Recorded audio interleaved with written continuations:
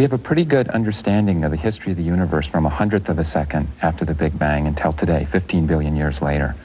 And it's pretty remarkable that I can say this, and it's even more remarkable I can say it and the men in white coats don't come and pull me off the stage. And I think that part of the history we have pretty much nailed down, because there are fossils and relics that are left behind that tell us that our theory is right. Cosmology, it turns out, provides in a way a sort of testing ground for some of the ideas of elementary particle physics. We can't observe the early universe, but we can observe its consequences in the universe of today. What's it like out there? I don't know what it's like out there. It's cold, it's impersonal, it is the machine, if you like to put it that way, that has created you. Now, by that I mean the following. Every single atom in your body was once inside a star. We are all brothers in that sense. The trouble we're in now is that the standard model, the standard picture, is very elegant, it's very powerful, it explains so much, but it's not complete. It's incomplete, it has some flaws, and one of its greatest flaws is one which is hard to explain. It's an aesthetic flaw. It's too complicated. It has too many arbitrary parameters. We don't really see the creator twiddling 20 knobs to set 20 parameters to create the universe as we know it. That's too many. Ever since the Greeks started us on this road to understanding the atoms and the fundamental building blocks of the universe, we've had this prejudice that there's something simple underneath all of this. And 6 quarks and 6 leptons, and they're antiparticles, and they're coming in different colors and in different charges, is too complicated. And there's a deep feeling that the picture is not beautiful. And that drive for beauty, a simplicity and symmetry has been an unfailing guidepost to how to go in physics.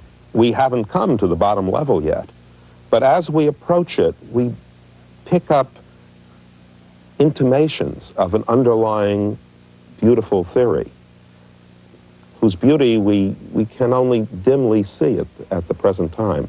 We don't know that it's true. We don't know there really is a beautiful underlying theory. We don't know that as a species we're smart enough to learn what it is. But we do know that if we don't assume there is a beautiful underlying theory and assume that we're smart enough to learn what it is, we never will. To my mind, there must be at the bottom of it all an utterly, not equation, not an utterly simple equation, but an utterly simple idea. And to me, that idea, when we finally discover it, will be so compelling, so inevitable, so beautiful, that we will all say to each other, oh, how could it have been otherwise? It is not as if these galaxies are expanding into a space that's already there. The view is that the space itself is expanding, carrying the galaxies with it. The expansion creates the space.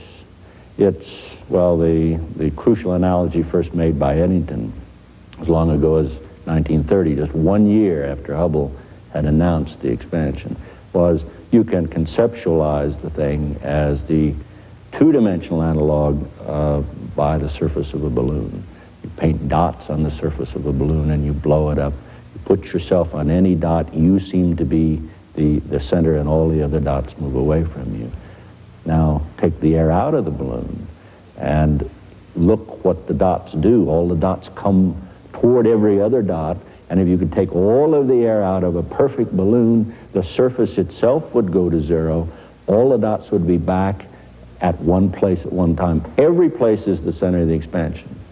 When you talk about this, the question that always comes, well, can you find the center of the expansion? Every place is the center of the expansion. There is no center to the beginning. Everything was back at one place, and every place and every time was identical in the beginning. Really, the most fundamental question that we can ask about the universe is what got it started? Where did it come from? The moment of creation. And that's probably the most difficult thing to try to answer. Because in cosmology, the way we reconstruct the history of the universe is to run the movie backwards. The way we run the movie backwards is by using the laws of physics. The laws of physics that we presently know are probably good enough to take us back to within 10 to the minus 43 seconds of the bang, or the moment of creations.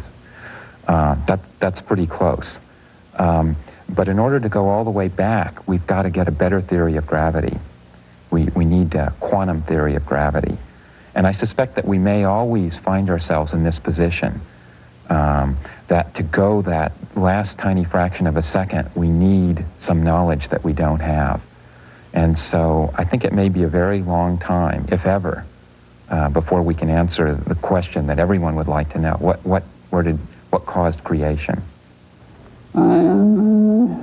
It may be that the universe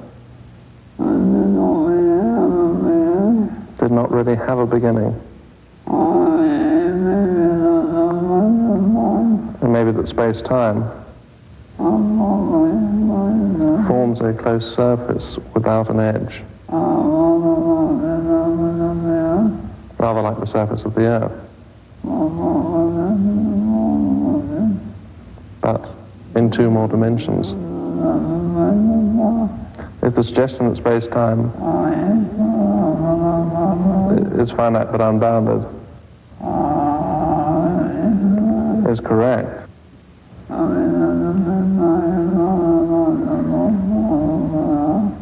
the Big Bang is rather like the North Pole of the Earth.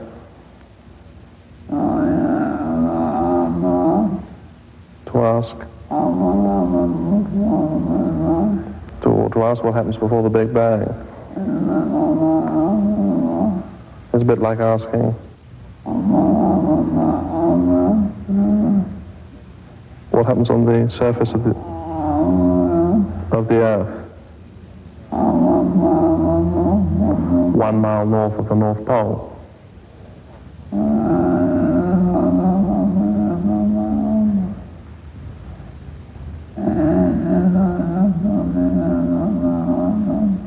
It's a meaningless question. If there was a creation event, it had to have had a cause. And this was Aquinas's whole question, one of the 5 ways he did to God.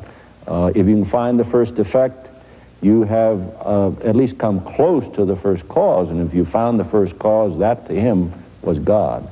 What do astronomers say? As astronomers, you can't say anything except here is a miracle, what seems almost supernatural, an event which has come across the horizon into science through the Big Bang. Can you go the other way back outside the barrier and finally find that answer? Why is there something to nothing? No, you cannot within science, but it still remains an incredible mystery. Why is there something instead of nothing?